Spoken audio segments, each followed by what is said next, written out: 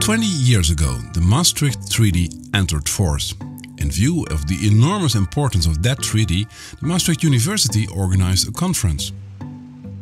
The conference brings together former politicians involved in the making of this treaty, academics, policymakers, and present politicians.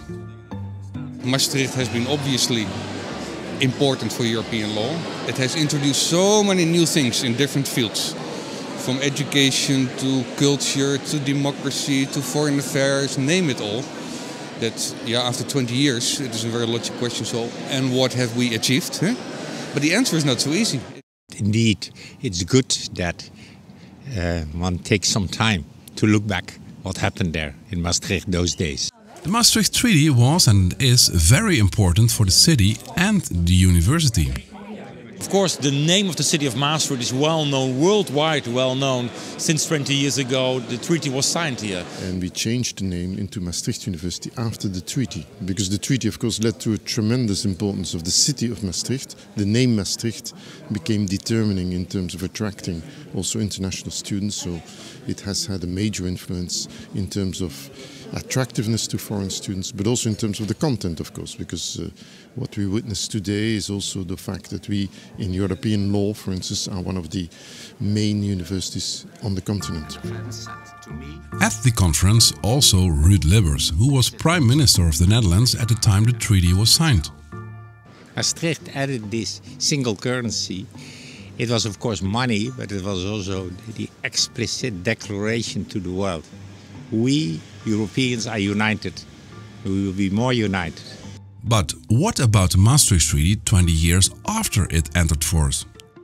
The popularity of the European Union seems to be at its lowest point. The big problem is low support for European integration in public opinion, which of course contributes to slowing the integration process for the moment. The economic crisis has not been handled perfectly. The attitude towards refugees is extremely alarming and shameful in many respects. But the European Union is the only place we can solve these problems if we're ever going to solve them. So in that regard, I'm positive about the European Union as an institution and as a process. The European Union remains an elephant in world trade. The problem being that in other areas, like development, like environment, like foreign policy, the level of European integration remains far from what it is in trade, and this imbalance is a problem. An important question at the conference: what about the future?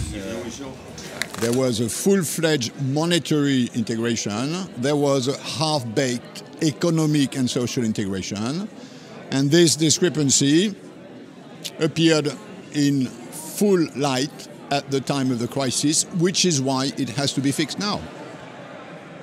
20, 30, 50 years from now, again, the problem is a problem of speed.